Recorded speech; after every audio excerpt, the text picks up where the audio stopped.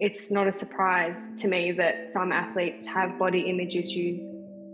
It's still quite hard to come to terms with what your body used to look like and what your body looks like now and what your body looks like when you retire. The language can be quite damaging, and it gives you this altered perception of what your body actually looks like.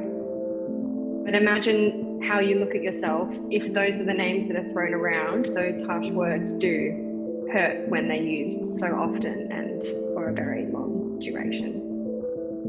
We just need to understand that everyone is different, and we need to start treating them as such, not trying to make them conform into this small box that, you fit some silly criteria to be able to do gymnastics, because it's definitely not the case.